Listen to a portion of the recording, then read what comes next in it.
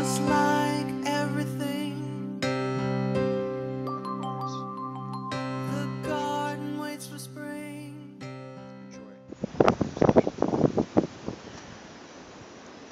Here's a group of Moonglow Sweet Bay Magnolia. This is Magnolia Virginiana. It exists in many landraces in the eastern and southeastern part of the U.S. But what's unusual about this year, even though the wind is howling right now, is these plants have kept their foliage all winter. It's now almost the 1st of February, and it won't be long before they start unrolling their bud sheaths at the top of the stem. Here you can see where the new foliage emerges.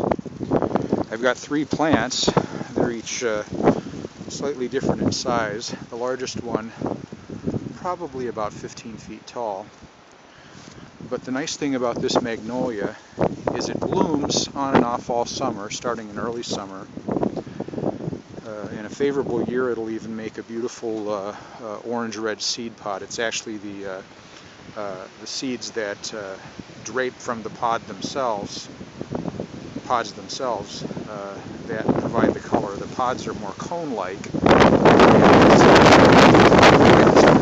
amazing. And again, the weather changes at this time of the year in the Chicago area. Didn't quite expect to have the thunderstorms we had overnight.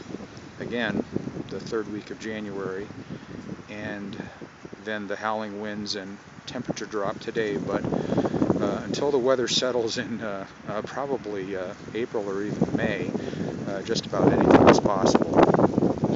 But again, nice to see Moonglow, Magnolia Virginiana, not native to this area, but native to southern Illinois and eastward and southward, keeping its leaves all winter long. And isn't this beautiful? The silver color just really pops.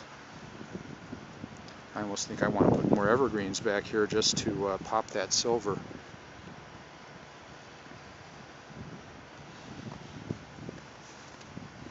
Again, here a multi-stem, but it can be trained to a single stem as well.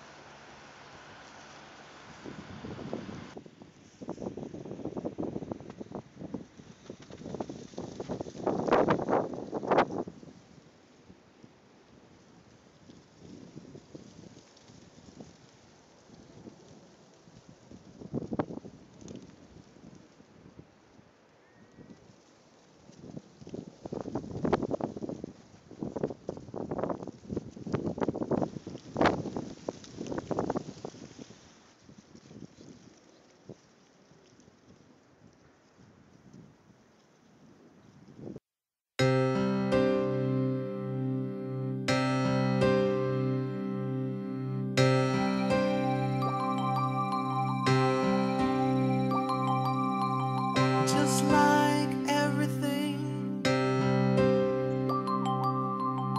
the garden waits for spring. Just like everything, we don't look back, we don't know where we've been.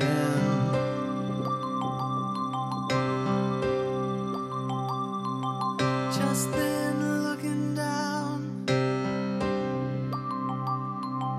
feet planted in the ground. Just then standing there, I found a secret I could never share.